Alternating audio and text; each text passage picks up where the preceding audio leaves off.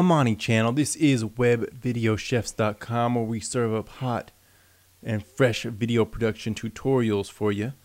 In this episode, we're talking about taking a logo and making the background transparent, because you may want to take your logo, which in this case, this is the Web Video Chefs logo, and let's just take it and overlay it. We're in Adobe Premiere Pro, just dropping it in the timeline there.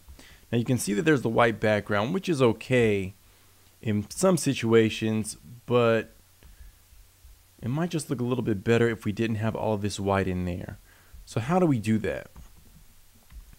Let's go into Adobe Photoshop. All right. And we are going to open that same logo.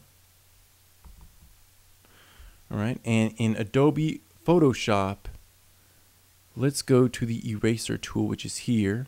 And if you scroll down, there's this magic eraser tool.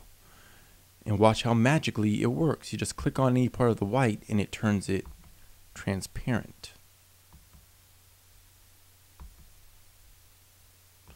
So we're going to take the white out of all the letters here. I'm going to leave the only white that's going to be in here is in the camera, because it's kind of in the logo here, the hat. All right. And then we're going to save it. Save this as a PNG. We'll call this the clear.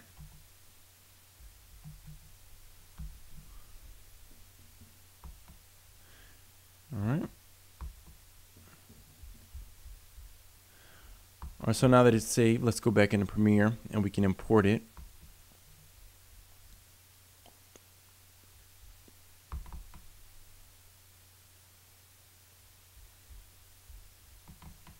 And there it is. All right, so now we can drag this onto the timeline, and bam, there's the logo. And you can move it wherever you want to move it. You can put it, down here, or I think I'm going to put this in the upper third, because just in case we ever become YouTube partners, YouTube will place the ads on the bottom part of the frame. So we'll just put this like right about here.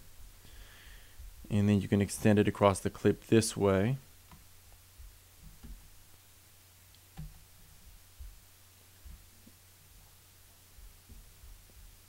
And there's the logo. All right, and we can stretch it out across the whole duration of the clip here. And then we just have to render it out. All right, so Amani channel, hopefully this was helpful. This was a tutorial to help you create transparent backgrounds for your logo so that you can place them in your video.